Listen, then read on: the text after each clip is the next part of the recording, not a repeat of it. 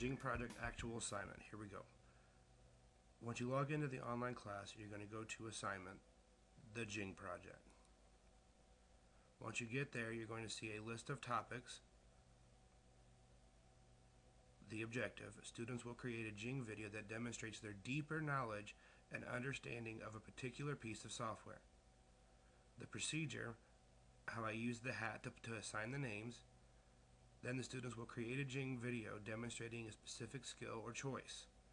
So, as you look down here at the bottom, you'll see the chart, and for Jing Day 1, these students has to choose between Microsoft Word or PowerPoint and pick one specific item in that, whether it's just how to put a header on a PowerPoint or how to do something advanced in a PowerPoint, how to add a photo gallery to a PowerPoint, to as simple as changing the border in Word or downloading new templates from Microsoft's website.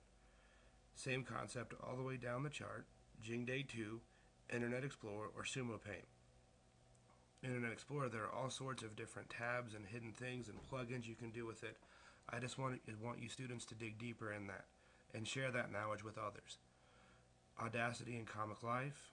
Jing Day 4, you'll just do Excel because Excel is such an amazing software.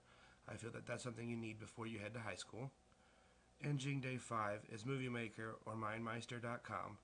However, I also added Mindomo.com in class because many students enjoy Mindomo.com versus MindMeister in class. As you finish, if you need help, there's an example above here that's actually a student product for you to see